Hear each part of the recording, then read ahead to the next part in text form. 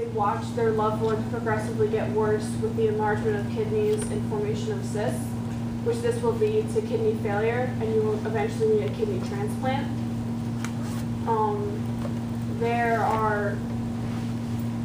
Polycystic kidney disease is the fourth leading cause for kidney failure and the first cause of a genetic kidney disease. So it's not like this, it's very uncommon. It may not be as important as a cancer or an Alzheimer's, but the research is still lacking and families are still searching for an answer from doctors. This paper was created by researchers who took that chance with their career and they went step outside of the zone and they tried to find a cure for something that few have tried to find. So I'm here, so here are some key terms that you have to know for the paper. The disease itself, for short, PKD, it's a genetic disorder that causes kidney failure, large kidneys, and formation of cysts. The gene that is responsible for the disease is PKD1. It's a gene that basically, it makes the kidneys function as a whole. So without this gene, your kidneys are not able to function properly. BIM, which is a gene that promotes cell death. So if a cell is sick, BIM will go around and will start a process to kill off the cell to make sure that your body as a whole stays healthy. BCL2 is basically the opposite of BIM, and that tries to prevent cell death. And apoptosis is just a fancy word for cell death. Are there any questions about terms or the disease in general? Okay, so first off, what the researchers did is they created genetically altered mice. So all the way to the left, you have BIM. You have basically a control mouse. You have BIM's fully intact, and PKD1 is also fully intact. So therefore, the mouse experiences no formation of cysts and the kidneys stay normal. In the middle, you have a double knockout of BIM and a mutated version of PKD1. So this mouse kind of blows up like a balloon because it has water retention and also shows large cysts forming in the kidneys. All the way to the right, you have BIM fully intact with a double mutated PKD1. And this mouse experiences the same symptoms as the mouse in the middle. So basically this slide is showing that PKD1 so far is the main cause for polycystic kidney disease, and that BIM plays no role in stopping the disease from progressing. So these are some kidney slides that they took from each of the mice, and I want you guys to tell me what you see.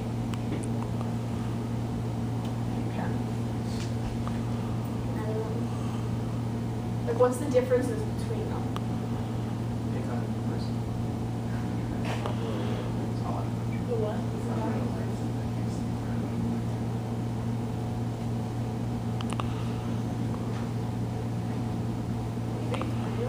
More gray bits.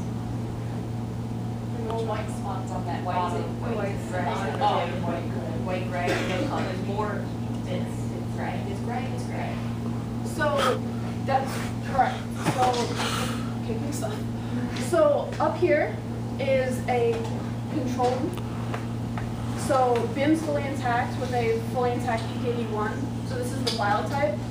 You see that the kidney is mostly the same color. Over here to the right, you have a double knockout of BIM and a fully intact PKD1. And this also is identical to the one to the left. So there's no formation of cysts. Down here, these large white circles are cysts. And when BIM is knocked out and PKD1 is mutated, you get these large cysts that form, which cause the disease to progress. And also, when BIM is intact and PKD1 is mutated, you also see some cyst formation. So this, once again, would rule out BIM as progressive polycystic kidney disease. So this is a chart that they took. They went through the different genetic variations of the mice, and they checked for kidney and liver cysts. So they were mostly looking for kidney cysts because that's the symptom of the disease. But there have been some sightings of liver cysts, and they're not really sure why yet. So they looked, and these two numbers were significant because BIM is fully intact with a half-mutated copy of PKD1, while BCL2 is half intact with a one copy of PKD1 intact. So basically this is showing that when BIM is intact, cysts in the liver tend to form. Does everyone understand what I just said? Why do they use BCL2 So BIM is left as a just normal copy, but they want to test BCL2 also to see if it's like saving cells that aren't supposed to be saved, and seeing if that will help the disease or will help further cause it. Yeah. Does those show where the cysts like can form, but they just haven't formed yet, or Does the what show? like on the yes and the no? It's like Oh, this was the number of mice that showed a kidney or Okay. liver cyst. okay. Yeah. Wait, so did the previous slide say that BIM didn't really have an effect on cyst formation? BIM didn't have an effect on cyst formation in the kidneys. Oh, Because sure. if you see, there's only like 6 of them, but it also has a half mutated copy of PKD1. So BIM might have nothing to do with that. It's just PKD1 causing that.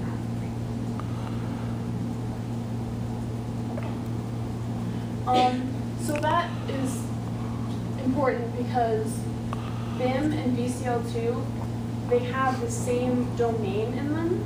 It's called the BH3 domain.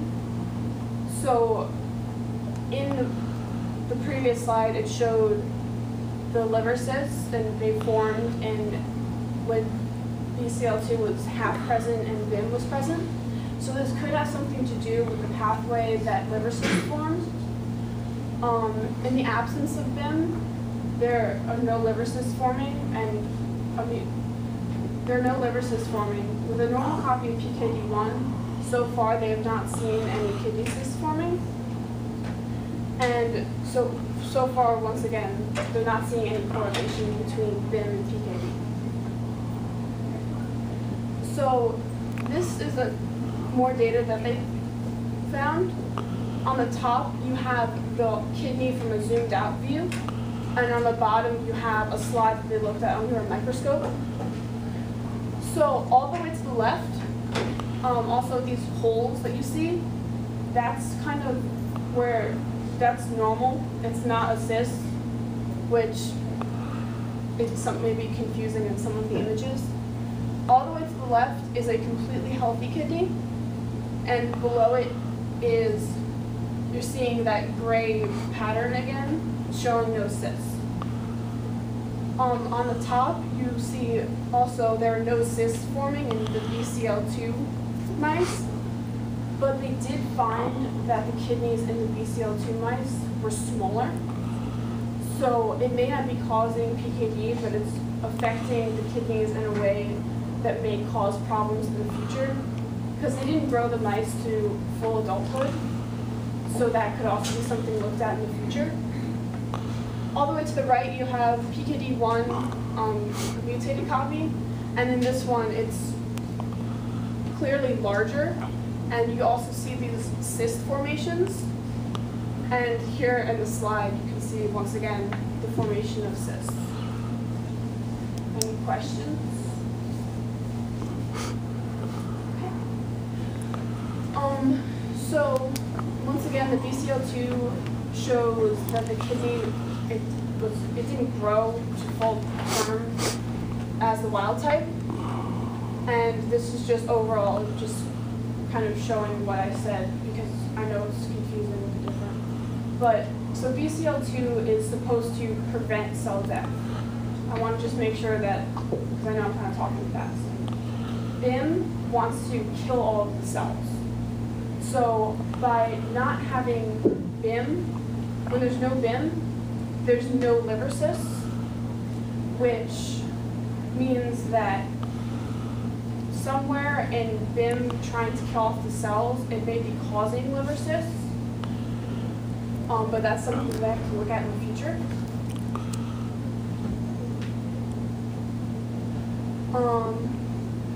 So basically, BCL2 and BIM appear to have no correlation with PKD, but it was worth looking into because now they can go down the road of seeing where it will lead with liver cyst formation, because that's once again another problem that hasn't been looked at by researchers a lot, and there's not much literature out there.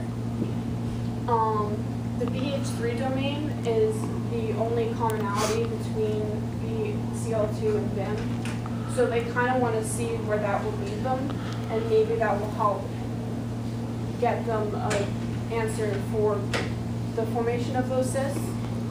And this experiment basically proved that PKD1, this mutated copy of, there's a deletion at the 34th place, this is the sole and its essential cause to cause PKD.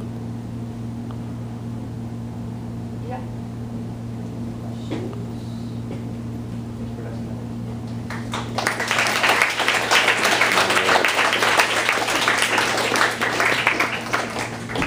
All right, so now is when you ask different kinds of questions. More experienced people will kind of like find some of the data and they'll try to pick it apart.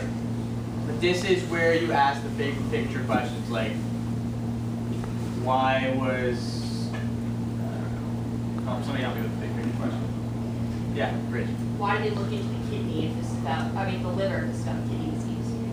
Because in my paper I presented last year, that drug caused liver cyst formation and failure. So there's obviously a correlation between the kidney and the liver. And and patients who have PKD also experience cysts in other places, including the head, the soft tissue, and the liver. So they just want to make sure that they're covering all their bases. What does BIM plus mean? That is a completely normal version of BIM. So they did nothing to it to alter it. And what do we have? We have BIM plus plus. Yeah?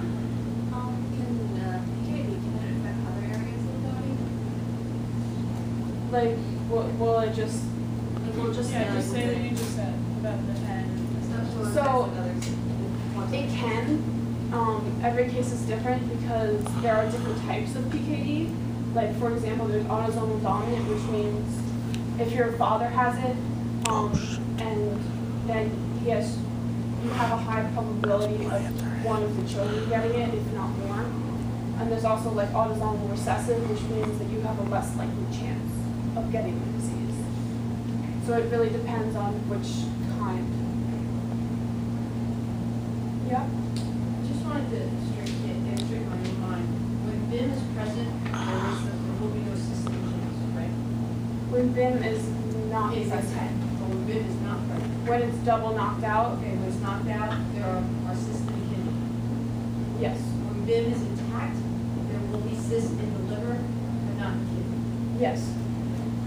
And you said that BIM kills the cell, so when BIM is not present, that means that when BIM is present, it's actually killing maybe a cell that prohibits the development of cysts. Say it again. So, Yeah. Sorry. so like you said, when you have BIM, Yeah. when it's present, Mhm. it kills off the cells, right? Yeah. But cysts also form. And if you don't have BIM, it's not killing off cells, and cysts don't form. So is it safe to like conclude or kind of venture towards that some cell that BIM is killing off is like help forming the cysts? No, when BIM is fully intact, right? Yeah. They're seeing liver cyst formation. When BIM's not there, there's no liver cyst formation. And BIM kills. So BIM kills cells, Yeah. right? So can you say that BIM is killing a cell that is helping promote the development of cysts? You Stop. could, Okay. no or not, but I think the more likely would be that domain, the H3 domain, Okay. because their BCL2 and them are both causing some alternative to a kidney. So that's, I think, where the problem. I think the answer that she gave is right, but I mean, what you're proposing is certainly possible. It's just, I don't think you can include that. Yeah, no, I'm not. So I not just- included. Kaylee did not solve the answer this morning. Just so we know. There are many proteins that have the BH3 domain, besides BCL2. In the paper, were there any plans for future studies using any of those proteins? It didn't mention them, but they did mention the BH3 domain. So it's very possible, because this paper was just limited to 3 proteins of PKD1, BCL2, and BIF. Yep. How does a cyst form? So a cyst forms by, in this case, they're calcium deposits that build up in the kidneys. And PKD1's job, basically, is to make sure that the kidney is functioning, that it's doing its proper job, and that it's basically not getting sick. So by having a bad copy, it's a deletion in the 34th place. So that deletion, whatever that is, it's somehow controls the overall making sure the kidney is healthy. So when it's not there, the calcium deposits will form. So patients right now are told to drink lots of water and to have a low protein diet and low caffeine diet, because those things will help to progress the cyst to become larger. Great, thank you. Yeah. Just for those who don't know, can you maybe briefly explain what a domain is? Okay. So a domain is, you have like a protein, and a domain is a portion of that protein, and that portion of that protein has a specific job that helps the protein as a whole function. So proteins have like many different jobs, and one of them, let's say one of them is to make sure that your kidney is normal size-wise, and this is PKD1. If this isn't working, then the kidney could get larger or smaller, and the domain wouldn't be able to tell the protein to fix it. Does that make sense? Yeah. So basically, you have 2 copies of every gene in your body, one from your mom, one from your dad. So that means you have 2 copies of it in your body. So you just take both of them out. Yeah? Does the mutation with the deletion of the 34th on the PKD have any other physiological effects, or just the cyst formation? As far as I know, it's just the cyst formation, and because of the cyst forming, the kidneys become larger. So it doesn't affect other kidney function? But the kidneys forming will prevent, eventually that's what causes the kidney failure, is because your kidneys are not able to filter through what your body is putting through them. So that's why people need kidney transplants. Yeah?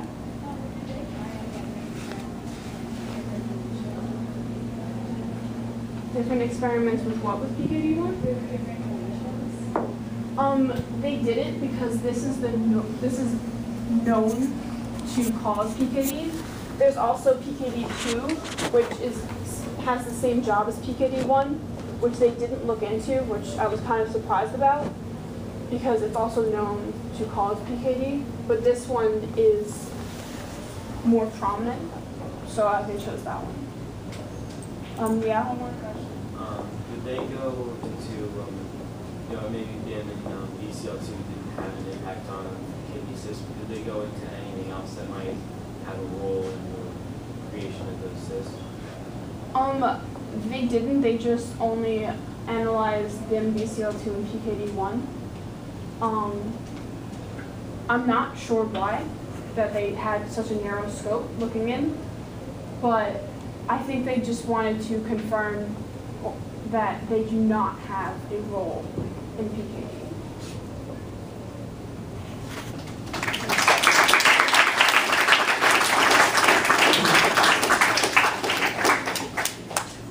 For any of you who are signed up to present this year, Sydney just sent you an email, so if you could please respond by tomorrow afternoon, that'd be great. Next week. See you next week. Who's next week? Julia. It's Andrew. Andrew. Just kidding. Andrew, yay. Yay. Claire.